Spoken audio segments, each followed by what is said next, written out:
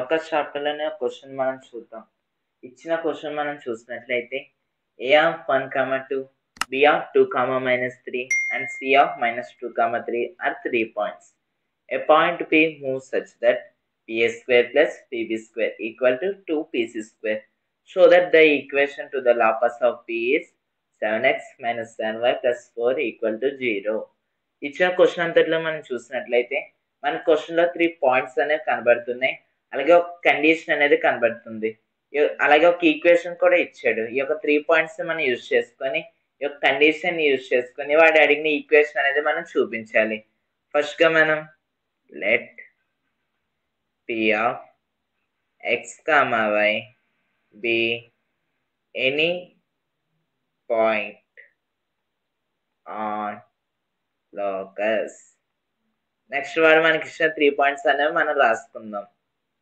Given ఏంటా 3 points?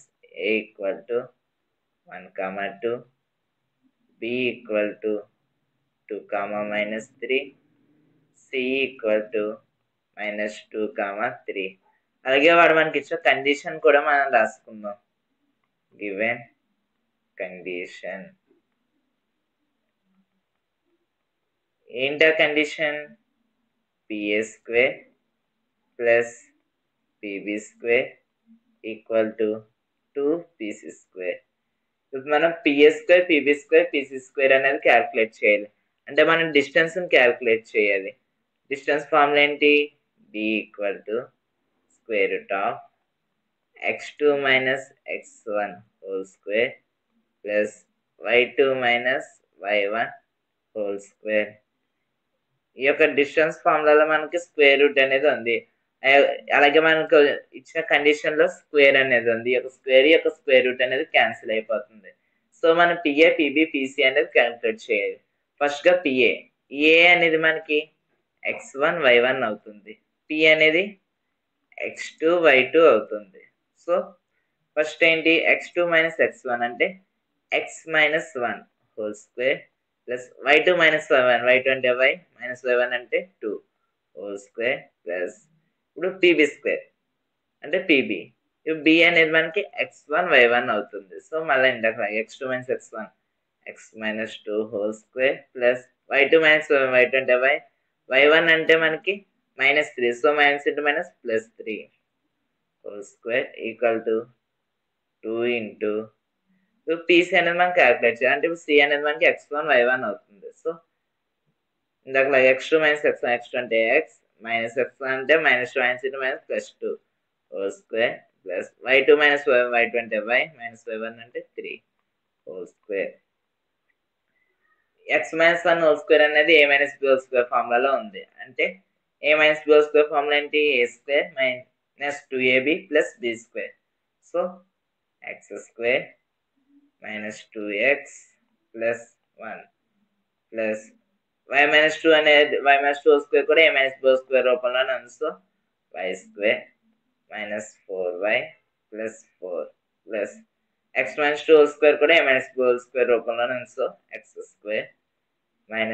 4x + 4 plus y + 3 whole square అనేది a + b whole square రూపంలో ఉంది. So a + b whole square అంటే ఏంటి? a² + 2ab + b². So y² + 6y + 9 equal to 2 into x + 2 whole square అంటే a + b whole square రూపంలో ఉంది. So x² + 4x + 4 plus y - 3 whole square అనేది a - b whole square రూపంలో ఉంది. So y² - 6y + 9. ఈ యొక్క ఈక్వేషన్లో మనం ఒక ఆర్డర్లో రాసుకుందాం. అన్ని యాడ్ చేద్దాం, సబ్ట్రాక్ట్ చేద్దాం. సో x² అనేవి ఏమున్నాయి ఈ యొక్క ఈక్వేషన్లో? 2x² ఉన్నాయి. సో 2x² ప్లస్ y² అనేవి 2 ఉన్నాయి. So 2y². నెక్స్ట్ x టర్మ్లో ఎన్ని ఉన్నాయి? -2x - 4x -6x. Next y టర్మ్లో -4y + 6y అంటే +2y.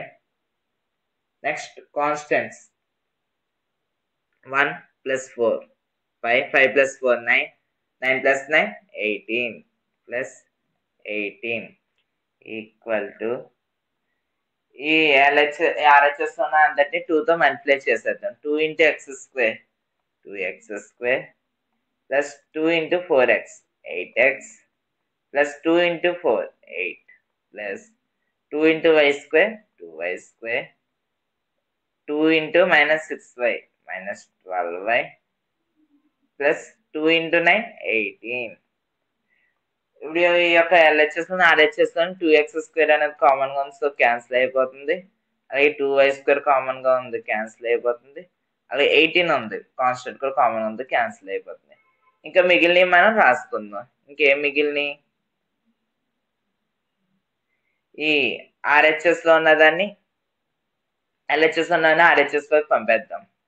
8x మైనస్ 6x అటు పక్క వెళ్తే ప్లస్ 6x మైనస్ 12y ఈ ప్లస్ 2 అటు పక్క వెళ్తే మైనస్ 2y